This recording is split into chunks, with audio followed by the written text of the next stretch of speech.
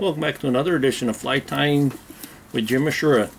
Today I'm going to start a new series of from a different tyer and a different fisherman, and that is going to be Charles Meck, late Charles Meck. He was a really good friend of mine, and I'm going to take them from his book, Pennsylvania Trout Streams and Their Hatches. And in the back of the book, there is patterns to the flies, so it's really nice that the trout streams and their hatches, he gives you the trout stream and the hatches and what time of year they're going to be hatching on them, and also whether they're morning hatches, afternoon or evening hatches. A really good book for a new fisherman in Pennsylvania. And I'm in this book, and I'm in several others of his. And this one is going to be the Deerhead Green Caddis. I tied one, and I really like the looks of this. The hook that I have in the vise is a size 16. This is a lively leg size 16 standard length hook, and it's a barbless hook. I'm just going to use, it's just Anvil or unit thread 8/0 black, and this is a pretty simple fly, pretty quick to tie too. We're going to put a base of thread down,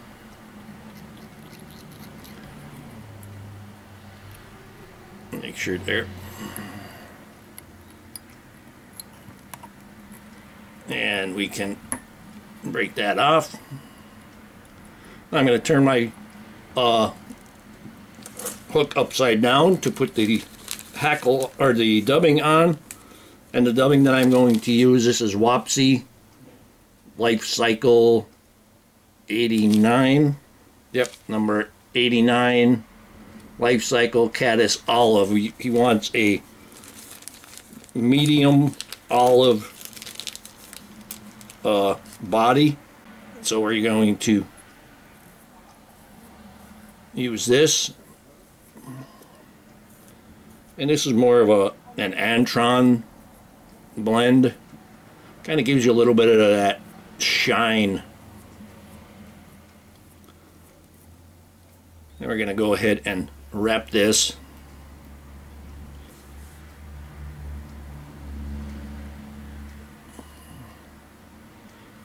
Let me back that off there just a speck.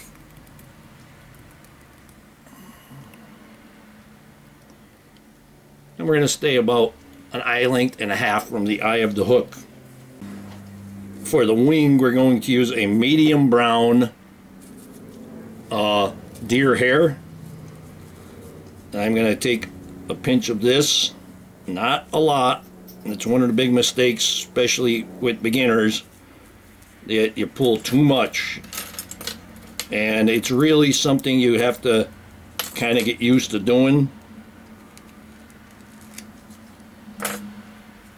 The amount you pull off is kind of a trial and error type thing. But this is probably about the size of a pencil that's dull, pencil tip that's dull. I'm going to put these in my hair stacker. I cleaned them out with the flea and tick brush, get all of that foam, all that under fur off. We're going to stack that, lift that up slightly, tap it again, and now there's going to be more to grab onto. We're going to tie this in with the tips forward. I'm going to grab that there. Then I'm going to measure, and we want the length of the hair that we're going to use is going to be just to the length of the hook shank from the bend to the tip of the eye. Maybe just slightly longer. I'm going to trim that off. This is a little difficult when you trim it, and then you have to, I'm going to trim this, and then I'm going to have to switch hands, but we're going to see how we do here. Yeah, there we go. We're going to hold that in there. And give it that loose loop. Pull it up.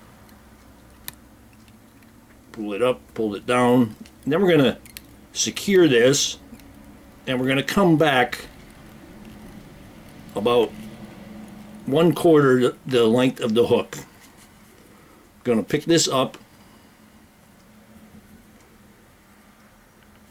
Going to get all of this up. If it spins around the hook like that, like it did, it's not a problem. But we're going to try to get it, most of it, on the top. Then we're going to fold this back, exposing that eye, and then we're going to just wrap that in right there. 2, 3, 4 is probably enough. Make sure that the hairs are mostly on top. There we go. Now we're going to take our whip finish.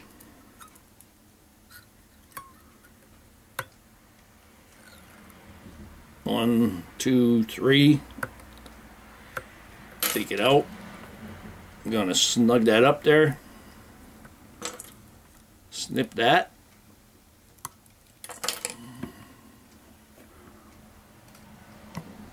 And there's a couple of hairs on this, on the far side there, that were a little bit long, and I just go ahead and trim a couple of those out of there.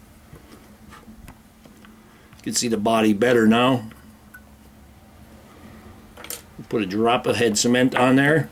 I really like this design there. I like that head.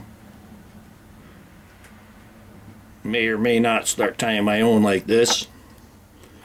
And we'll put a little bit of head cement on that thread there. And getting it on the top there is probably good enough. Here we have a Meck deer head green caddis. I like the way that head formed there. I know it's going to float like crazy. You can tie this in 14 and 16 is what's recommended in the book. And I hope that you learned something from this video. Hope that you would subscribe to my channel. Please refer me to your friends. If you do subscribe, please hit the notify button, like and notify, so you don't miss any of my videos. Please visit my sponsors and let them know that I sent you. Leave comments, questions, suggestions. If you'd like to purchase this or any flies that I tie, go to etsy.com/shop/theflymanjim. And if you don't see it there, just send me a message on Etsy and tell me what you're looking for. If you could describe it, if you could send me a picture of it, I could tie it up. And most of all, thank you very much for watching my videos.